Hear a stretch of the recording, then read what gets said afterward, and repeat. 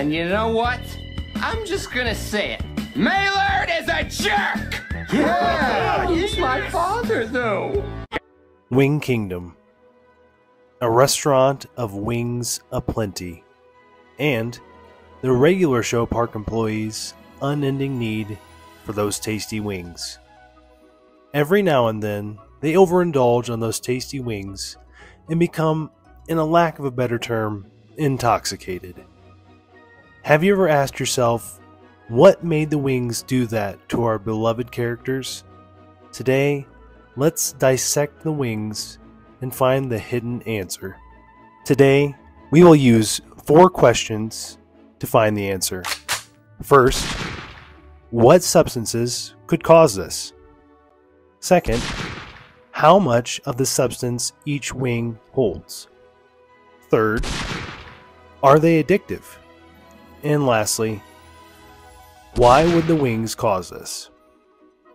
First, let's start with what substances could cause this type of reaction.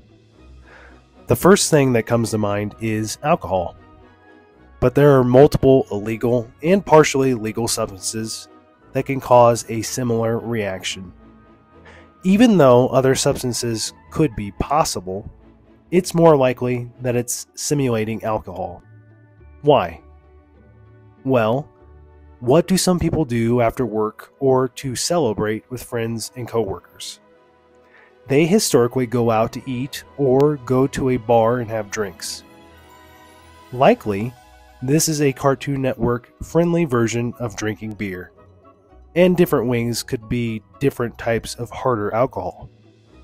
Since that's the conclusion to the first question, for the second question, how much beer would the wings equal out to? The park crew usually doesn't get messed up after eating a few wings or even one order of wings. Usually it takes multiple orders to cause this effect. If you figure that each order of wings between 6 to 12 is like ordering one beer, then it would make sense that they were feeling it after a couple orders. This ties in the very last question of the video, so we'll wait to answer the rest of this specific question. But this leads into our third question. Are they addictive?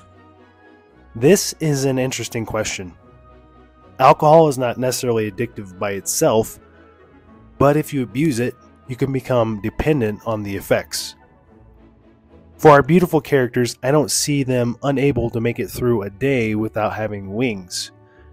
They seem to only have them on special occasions of celebration or possible sadness. But, let's be honest, Benson looks like he's sneaking drinks in his office. So, this leads us to our fourth question. Why would the wings cause this? To answer this, let's finish answering how much beer would the wings equal out to. So, if the wings are supposed to represent alcohol, then they aren't fully a food product.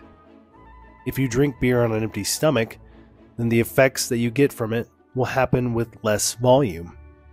So, it's likely they're drinking on an empty stomach. If each order of wings equal one beer, then they'll be pretty out of it by the 4th or 5th order of wings, or even by the 2nd order depending on your tolerance or even your size. In conclusion, the wings from Wing Kingdom are more than just wings. They serve 2 purposes. They allow for adult content to be hidden in a channel meant for a younger audience, and they give us a reason to investigate a mystery that really isn't a mystery. Either way, wings are delicious, and that's understood in both our universe and the regular show universe. Also, don't wing and drive.